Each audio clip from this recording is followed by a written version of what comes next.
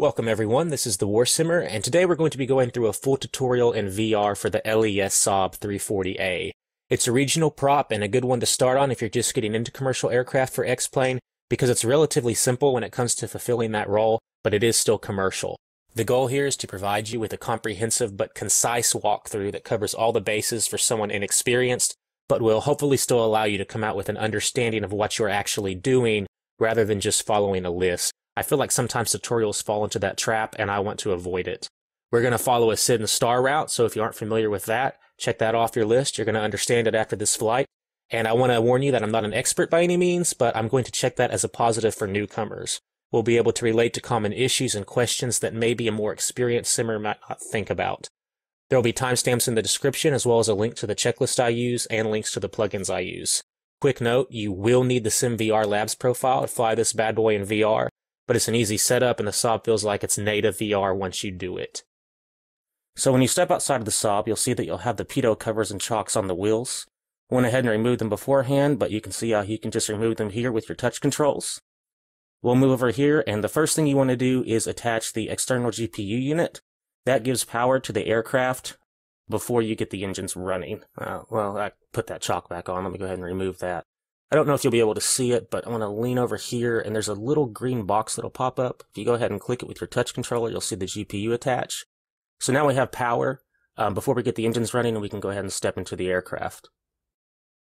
I'm going to go through some of our plugins first. The first thing I'm going to have loaded is the actual checklist. It's just a text file you can load via the VR menu. And I like to have that loaded even though I use multi-crew experience. I have a first officer talking to me because I can just visually reference this. And also, if you don't want to pay for that plugin, you can just reference this checklist yourself as you're going through it. You can see right here, there's the pre-flight checklist. That's where we're going to start. I have a checklist before that you can run through too if you want. Here is Passengers FX.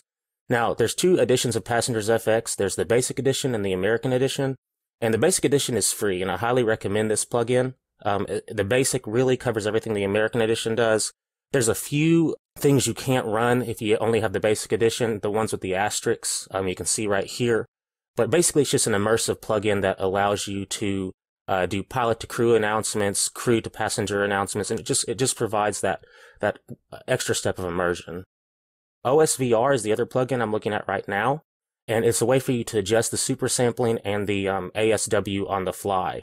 It's great because if you have any problems with your frame rate, you can just downsample your super sampling on the Rift, and it just lets you go on the fly. You don't have to exit out and go back in. And finally, the plugin that's essential for VR is Avitab. You can see right here all the different options you have to navigate this. It's like a tablet. You can go into your charts, and as long as you have a PDF file, you can grab those from something like SkyVector. You can set up your nav logs, your airport diagrams, star charts, SID routes. I even converted a de-icing chart that was a ping file, and it's just a really essential reference tool to have. You can look up your airports, so we'll go ahead and type in KSDF, which is our departure airport, Louisville. It gives you the elevation of the airport, all your frequencies. It even has runway information, ILS frequencies, your courses. I mean, it's just an awesome tool. You have to have this if you want to fly in VR and not have to constantly go out to Oculus Desktop. So we'll go ahead and search our destination airport, Kilo Bravo November Alpha, that's Nashville. And also Avitab has, it's got maps, a real-time map. It even has details with the airport you're at. You can see the individual runways, where you're at as far as your gate. You have a note section where you can write down any notes. You want to doodle, set altimeter settings, just things like that. I mean, I can't say enough about this plugin. I could not play VR without Avitab. There's a Navigraph option as well. I don't have Navigraph, but it's there if you do have it. So let's go ahead and get this rolling. There's a few things I have to set up with MCE. I know most of you really aren't concerned with that, so I'm just going to skip ahead and we'll start our pre-flight. Hi Captain. How are you? The checklist is about to start. Pre-flight checklist, search arrival and destination port via Avitab. Okay, so we've already searched our airports via Avitab. Gust lock off. We'll want to turn off our gust locks first, and by default they are off. There are these two knobs right here, and they lock the control surfaces. Now we'll want to go ahead and turn on our left and our right battery, which is the internal battery for the airplane. We're going to turn on the external power, which is going to draw power from that GPU instead. Now I'll pause that. I want to give a quick note. If you look at this, the left and right battery switches, you'll see there's an override switch. Now what that is let's say that you weren't relying on your external power. You have about 10 minutes worth of internal battery. Now there's a hydraulic pump that needs to pump the hydraulics through the aircraft to work things like the gear. And if you have it on override, it will go ahead and pump those hydraulics even if you don't have the external power on. Now because you do have the external power on, it's going to go ahead and pump the hydraulics regardless. But let's say you were in a pinch, you didn't have the GPU, be sure to set it onto override until the hydraulics finish pumping through. And you can definitely hear them. You'll hear them here in a second. People hate it. It just sounds like a horrendous screech, like a woman dying, but you'll definitely know when it's running and when it's done running. Master caution warnings. Okay, we can go ahead and turn off our master caution warning lights. And we'll start by turning our beacon light on. That's the first external light you always turn on any aircraft, and we'll follow with the rest of our external lights, except for the taxi and the landing lights, because we don't want to blind the pushback guy. Go ahead and flip on our 3 avionics, and what that does is it allows us to access our navigation systems, and we'll pull up the oxygen knob over here, which is on the first officer's right armrest, and we'll push down this tiller knob. Just press right there in the center and push down. And that acts kind of like a nose wheel. It unlocks the nose wheel so you can turn via your rudders when you're taxiing. That's where the dome light is, but it's not active. We don't need it during the day. We'll turn this knob right here, which turns on the lights for our center panel. And this knob right here that I'm turning does your left instrument panel. You can see those light up. Welcome passengers aboard. Now here's an opportunity to use Passenger FX. We'll go ahead and welcome the passengers aboard. Give you an idea of that kind of immersion you can get with this plug-in. I really enjoy it. We'll turn on our Garmin, which is our main navigational system. Go to this top knob, turn it all the way right, give it a second to load up. Also, you want to check your nav radio. I don't know if you can see it, but it's set to on by default, so you don't have to worry about it. And we use that to tune into a frequency to land on a specific runway. It's called an ILS approach, and we'll get into that later. Here's our 2 comm radios. You have 2 of them in the Saab. The active channel is the one that's lit up. You can flip between the active and the reserve with that flip or with that switch right there. And if you want to change the channel, you just rotate those knobs and then you can flip it up to active. So we'll set our second comm to the ATIS departure port. And the ATIS is just a way for us to determine what runway we're going to take off from and give us weather reports like the wind, cloud levels, etc. So we're going to go ahead and set comm 2 so we can get that ATIS report. We want to make sure we know what runway we're going to take off of as well. And we'll set our first comm to delivery. We're not going to use ATC, but we'll just set it anyways. Now those 2 dials I just turned up are our volume, so you can hear our ATIS coming in now that we have it tuned. So we have good weather. We're going to record our altimeter first. So that's 2992, and that is a way to determine, basically to get an accurate altitude. It takes the air pressure, and you put that into your altimeter to make sure your altitude's correct. Our 2 takeoff runways were 11 and 35 left, and Kilo was our information letter that we would give to departure, just to let them know we read the ATIS report. Resuming checklist. Read and note ATIS report. Go ahead and turn on our Garmin. And now that we have our information for our departure airport, we can go ahead and switch COM 2 to our arrival ATIS frequency, 135.1. And that'll just, when we get in range, it'll just allow us to find out which runways are active, and we can set that up to our nav radio when we do the ILS approach. And I'll get into that when we come up to it. Don't worry about it right now. So right now we're going to go ahead and load our flight plan on the Garmin. I'll zoom in here so you can see it a little better. If you hit this FPL button right here, you'll see there's a flight plan already loaded. If you hit menu and then twirl that big knob down to delete, you can hit enter again and delete it. And then to load a new flight plan, you'll see on that knob, come to the outer part of the knob, the thin one, and turn it to the next page. Then press that in, and you can just scroll over, and we're going to do KSDF and KBNA2. That's the flight plan that we have for today. And you'll see it just loads right up. Zoom back in some, and it'll give you an idea of our flight plan, of our path. I carry on with the all-important checklist. Load flight plan via GPS. And we just did that. Contact delivery. Request clearance. And again, we're not using ATC, but we would just ask delivery for clearance to go ahead and depart at that point.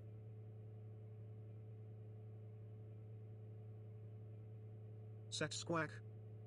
Now your squawk or your transponder is right here. It's the radio on the bottom left. I'm just going to assign a random number. And I forgot to do this. It's actually off by default, so you want to turn that little knob on the left to on to make sure it's set, and ATC can follow you. Your squawk code is a way for you to be identified.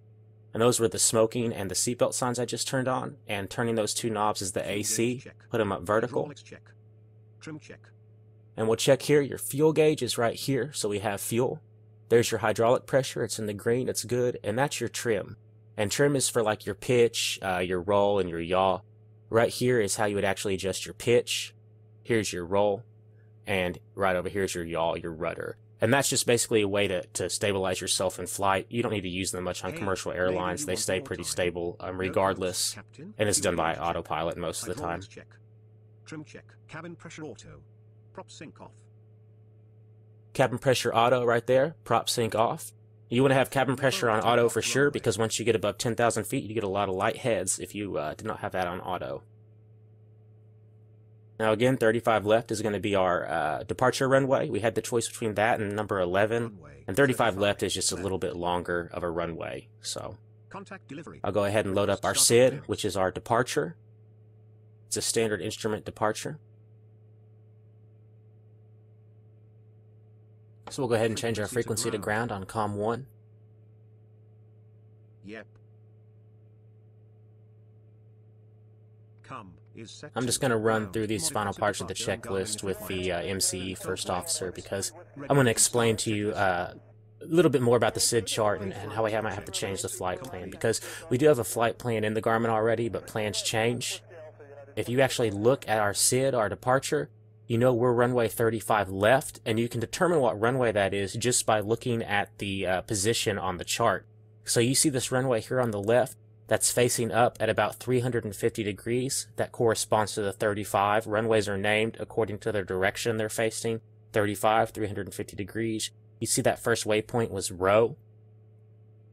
So we come and check our flight plan again, and you can see the first waypoint on the flight plan is Gatson. So that's incorrect. That's going to put us on that other runway. That runway that, let's go back and look at it, I think was facing west. Yeah, Gatson. And also I want you to know, see this Cargo 3 departure, the name of our SID.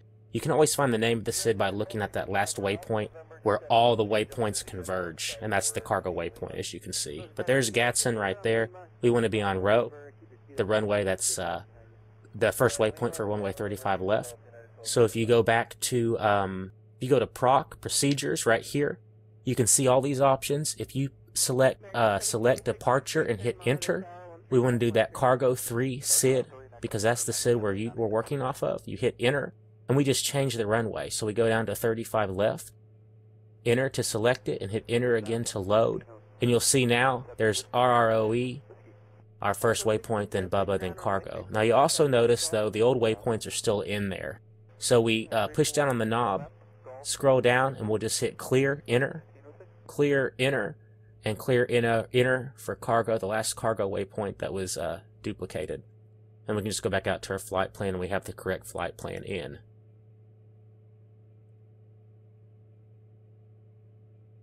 So if you look here, you'll see that intermediary waypoint, INTC.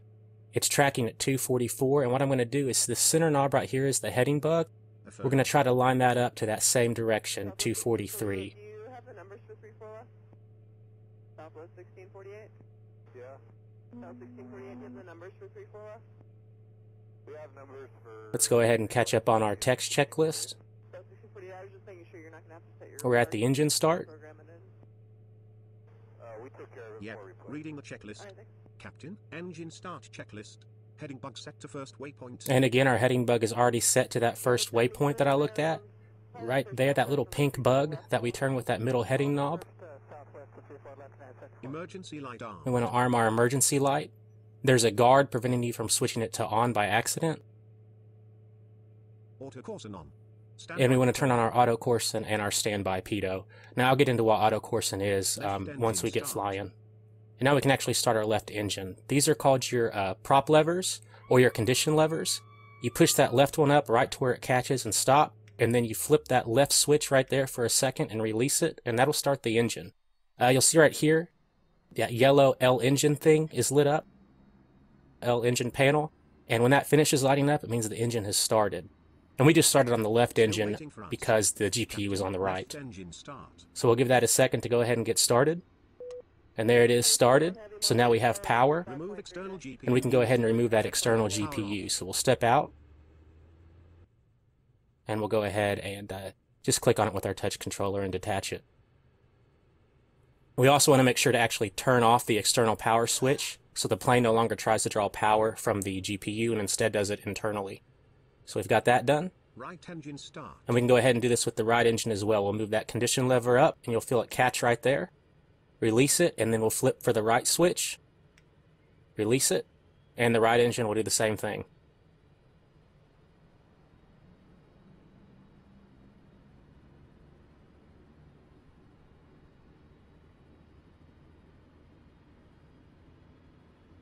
When you are ready, skipper, right engine start. Go ahead and go to our nav log, and we'll look at the airport. Left and right generators reset and on. And you can see we're actually starting. Well, let me go ahead and get these generators reset.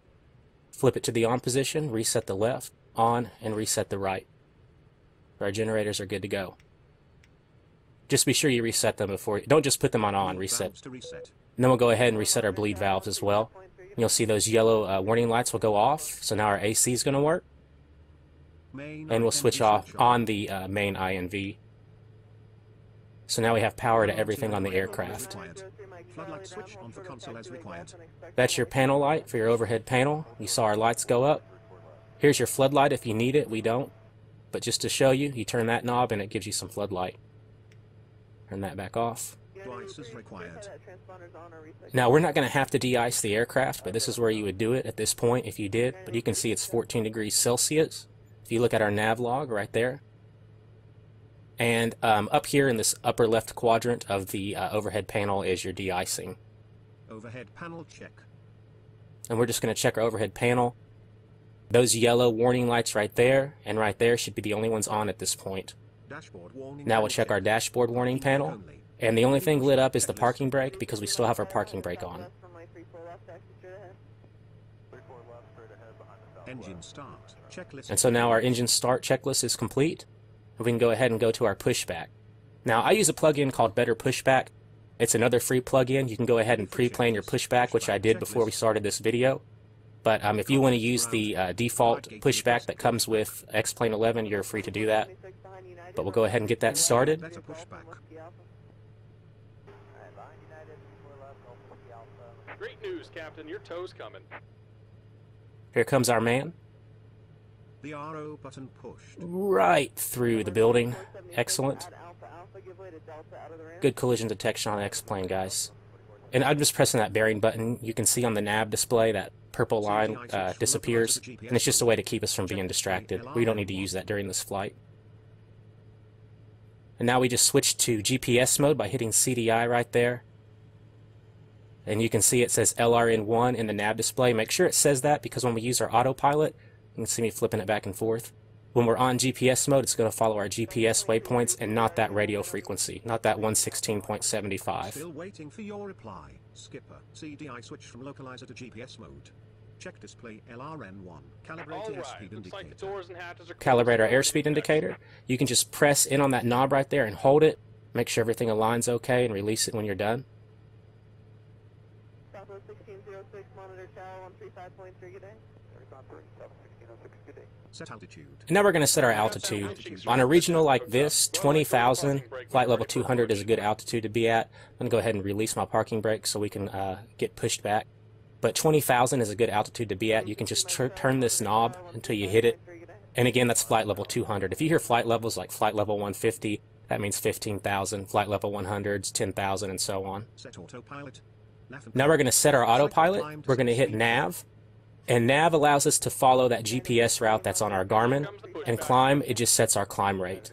It means that we're going to climb to 20,000.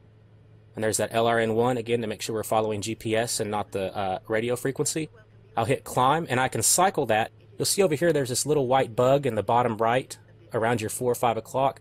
and that moves every time you press it. And I'll get into detail on what that is in just a second. But you want to set it to about 140. You want that bug about as low as it can get, but keep it above your stalling speed, which is around 115. Pitch trim reset or set within green. Make sure our pitch trim is set for takeoff. Make sure those lines are in the green, which they are. And we just want to make sure that trim's set there so it gives us enough lift. It's going to catch that air and let us take off at a lower speed. And our wind is calm, which is great for takeoff, but I'm going to go ahead and pause it for just a second. I want to describe the way that wind and crosswind affects your aircraft as you're taking off, because it kind of seems, it's kind of counterintuitive the way it works. I'll even put a diagram up here on the screen. Now, this is not the runway heading we're taking off at. If you remember, we're taking off 35 left, but let's say that we were taking off perfectly north, so we're taking off right at 360, as you can see on this diagram. And the wind, let's say the wind is coming at 270 degrees. It's coming from 270 degrees, so it's blowing left to right across your aircraft as you're taking off. That's called a crosswind, when the wind is blowing directly across you. Now, if a wind is coming directly towards you, that's a headwind.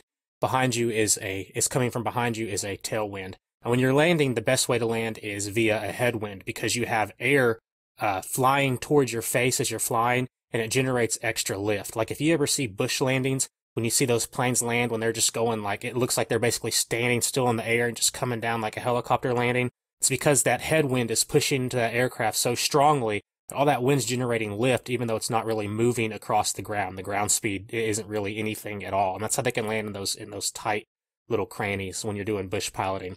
But when you have a crosswind, that's when difficulties arrive, especially with taking off. So like in our example, let's say that wind again is coming from 270 degrees, and let's say it's going at 10 knots. So it's, it's not unmanageable, but it's kind of high, blowing left to right across your aircraft.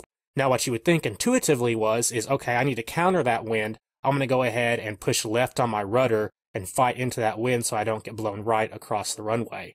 It's actually not the way it works, because what happens is I'm assuming it's because the way your plane is balanced, it's going to actually push your tail to the right and not the entire aircraft all at once, which means your nose is going to start pointing left into the direction the wind is blowing you. So make sure when you hear those wind reports, you do the opposite of what seems intuitive.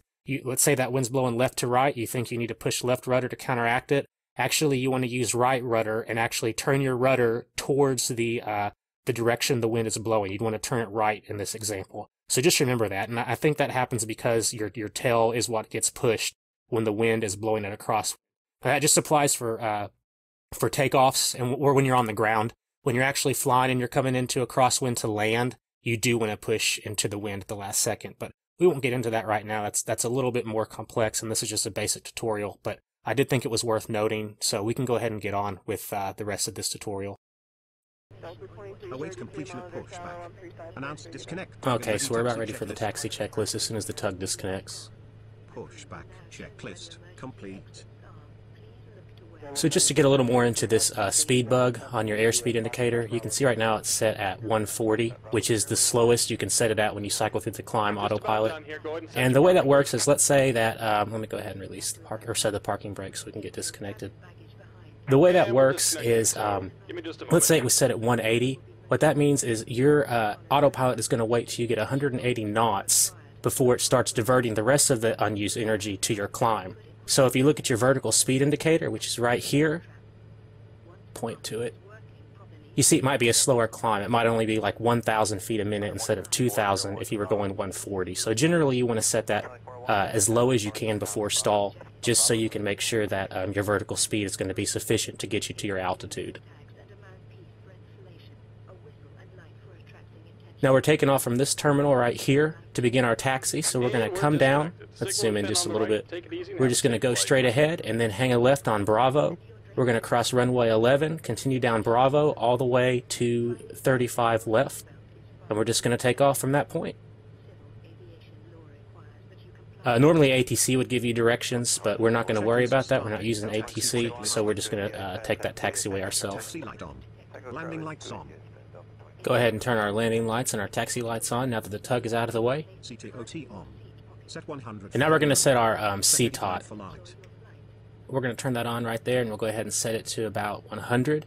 And what that is, basically, think of it as a type of toga for prop planes. It affects the torque of your propeller. Push to max. So we're going to push up our condition lever to the next catch, wait 10 seconds, and the reason for that is you'll see the props go ahead and rev up, you'll see that red light come on, and then you'll see it dissipate. We can go ahead and push it up to the very next catch. Now take in mind that max is not pushed up as far as it can. There's a catch right before it. That's where you want to be. And we'll go ahead and I just put the flaps down. 1. Request taxi clearance. No provided path. I don't know if you can hear it in the background, but there is one of the flight attendants giving a briefing to the passengers. Just it's an automated thing from Passenger FX whenever you set your flaps. Taxi to hold. Ready takeoff checklist. So we'll go ahead and start our taxi. Let's get caught up on our checklist here. Taxi checklist is complete, Captain.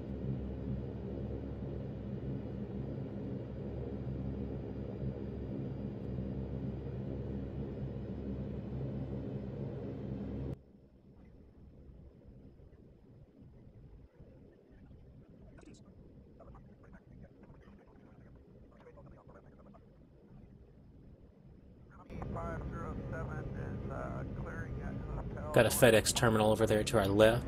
Let's go ahead and get lined up on this center line here.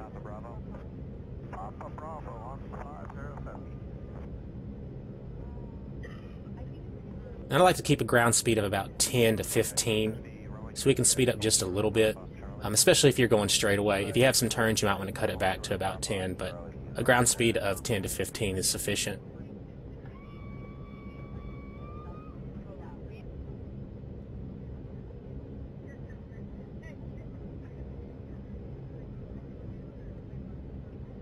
Right now we're passing Charlie, so if we hung a left here, it would be Charlie.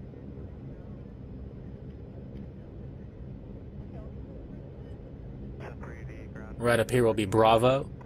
I don't know if you can see the sign. And this is the intersection for runway 11. Now normally you would stop or make sure you had clearance from ATC to pass it, but we're not going to worry about it. Just go straight through.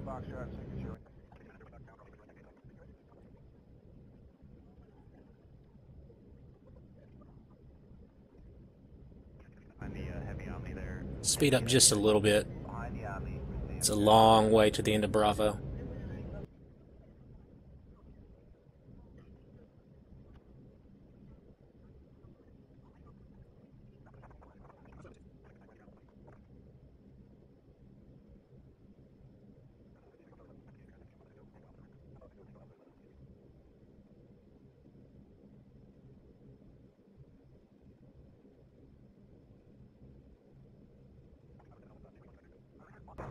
You can see that ground speed on the nav display in teal.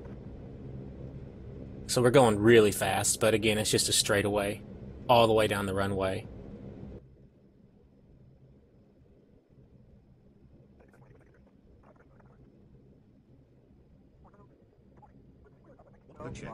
So we'll go ahead and start our takeoff checklist. Contact ground. Inform holding point location. Receive handoff to tower. And normally before you get to the runway, ground will give you a handoff to the tower. So we'll just switch our comm to tower. VHF set to tower. Prop lever max. CTOT. And now we're just checking we're configured for takeoff. Our prop lever is at max. CTOTs are on, set to 100. Autocoarsen and light check. Takeoff and Autocoarsen's on. Our lights are on correctly. And then we have an option of going from ground operation to takeoff inhibit, and I'll go ahead and select that right now. And what takeoff inhibit does is it just nullifies any warnings you may get on takeoff that would distract you that weren't major warnings, like if you were improperly configured. It's just a way to minimize distractions. Make sure we're in nav and climb mode, and that we're following GPS LRN1 on the nav display. And now we're checking our top console, and you can see there are no warning lights. So we're looking pretty good to go here right now. Holding point location and runway. Inform ready for departure. Runway heading check. Okay, so we just want to make sure we're on the proper runway. 35 left, so we should be bearing about 350 degrees. So let me turn on here, we can check that out.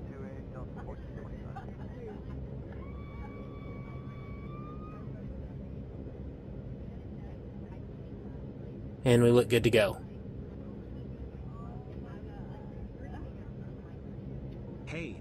Perhaps you need more time.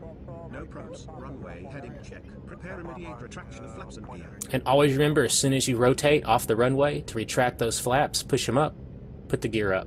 It's real easy to forget sometimes. Manual flight until heading line up. Ready climbing checklist. Takeoff checklist is complete. So now we'll go ahead and begin to throttle up. And you want to push the throttle up to the very start of that top line. You'll be able to see it right here. Right there is a good point to throttle up to. Now, as we head down the runway, I have this first officer doing callouts for me. V1 will be the first callout, and that is the speed that you're going before you can abort takeoff. When you get to VR, that's your rotation speed, the speed you actually take off, and V2 is the minimum speed required to take off with only one engine. And again, this is variable depending on passenger load, etc. This isn't accurate what I have mine set at. I have mine set at 115 for V1 and rotation speed at 120. V1.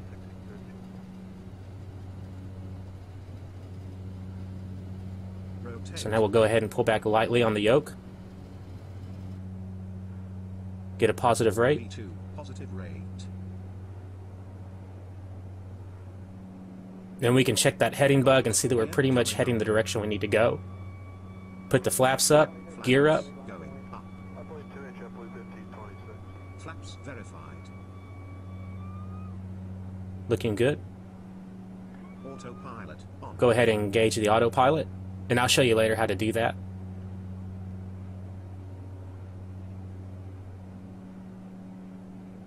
And you can check we're following GPS mode via nav.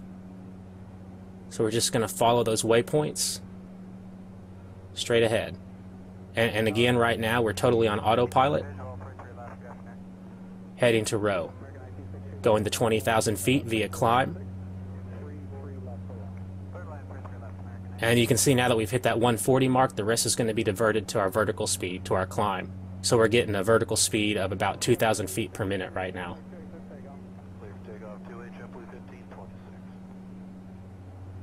Gear up and locked.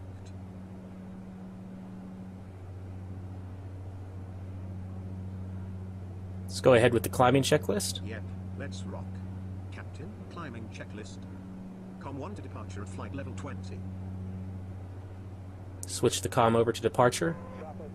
We're at flight level 35 right now. VHF is set to departure. Got that. Contact and provide current altitude. Provide inbound way. So we tell ATC we're at flight level 40 and we're inbound to row. Adhere to SID Chart or ATC instructions. And we'll just continue to follow our waypoints. Autocoarsen off. We can go ahead and turn off autocoarsen now. Prop sync on. And turn on the prop sync. And prop sync really is just a way to sync the propellers to provide comfort to passengers. Manage our CTOT. You can see that red light on, our oil's hot, so we're going to dial back on that CTOT a little bit to about 80, and you can see the oil cool to a reasonable range. You don't want to overheat those props. Taxi and landing lights off. We can turn off our taxi and our landing lights. Keep the others on. Com1 to center. And now we'll switch over to center on COM1. Now you may be wondering, I'm not actually going in and dialing the frequencies to go to all these ATC channels. That's because I have a first officer with MCE. Now if you didn't have that, you could just go ahead and change those knobs manually and flip them.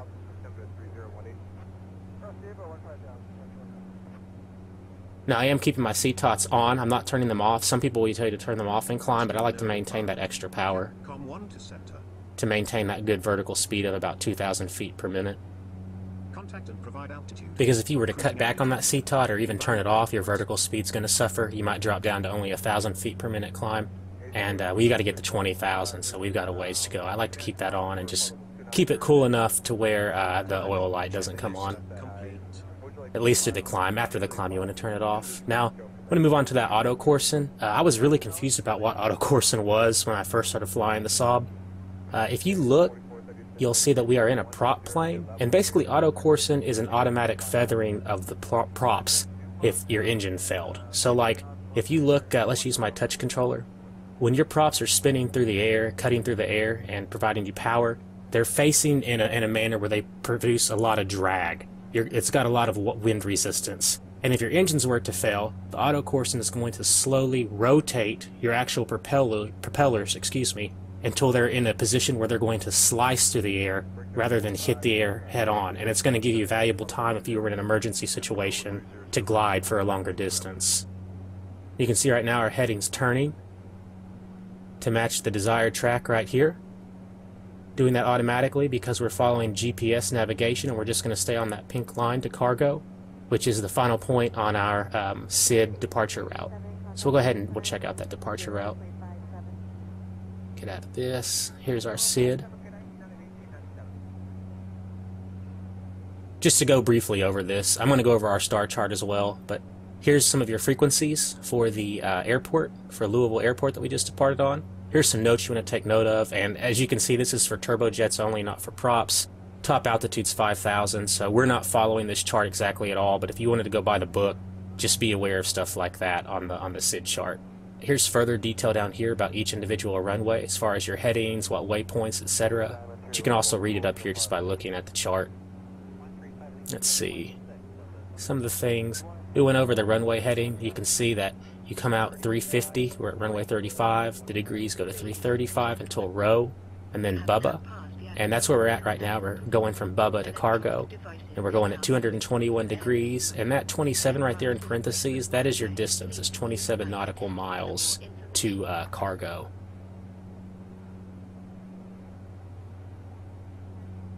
Right here is your altitude. That's 1,020 or higher because there's a line underneath. If the line was above, it would be 1,020 or lower. So if you were taking off from 35 right, you want to be at that altitude, or 17, or if you're taking off from runway 17, which is just the opposite of the 35 runway. Let's see. Good view. And there you have it. We'll go ahead and continue our climb, and once we reach our cruise altitude of 20,000, we'll start the second part of the video. We'll go through the cruise checklist following the star chart for our arrival, and we'll go through the ILS approach, landing, shutdown, the rest of all that jazz.